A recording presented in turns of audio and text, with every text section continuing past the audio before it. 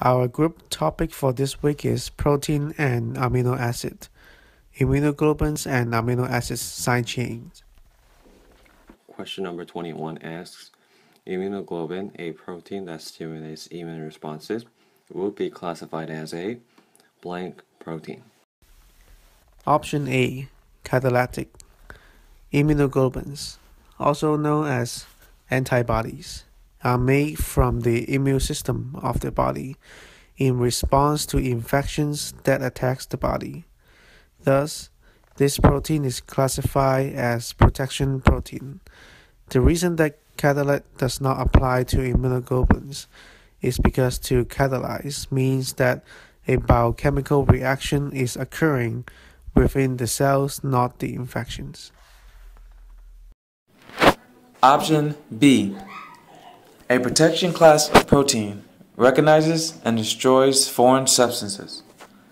This answer is correct because an immunoglobulin is a protein that stimulates immune responses when there are foreign substances in the body, which makes it a perfect example of the protection class of protein. Option C. Immunoglobulin is a protein that stimulates immune responses, which would be classified as a protection protein.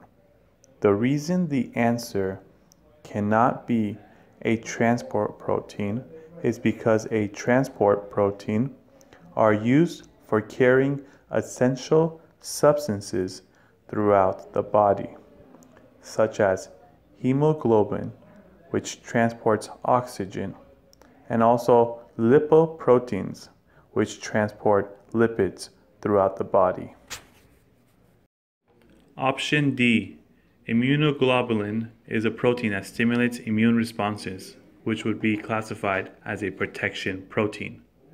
The reason the answer is not a storage protein is because a storage protein are biological reserves of metal ions and amino acids used by organisms to store nutrients. Some examples are casein, which stores protein in milk, and another example is ferritin, which stores iron in the spleen and the liver. Option E.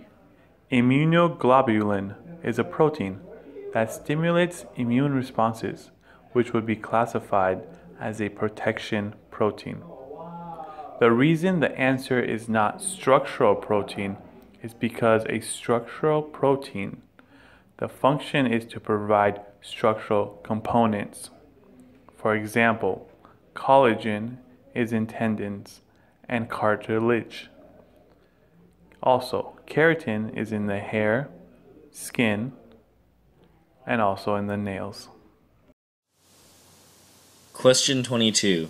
The following amino acid side chain is A. Hydrophobic, B. Hydrophilic, C. Polar, D. Acidic, or E. Basic.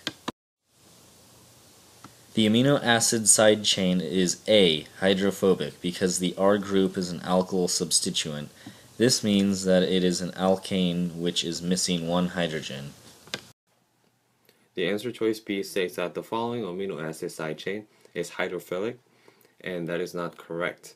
The hydrophilic molecules are those molecules that have the affinity to water and are usually charged or have the polar side groups to their structure so that they will attract water.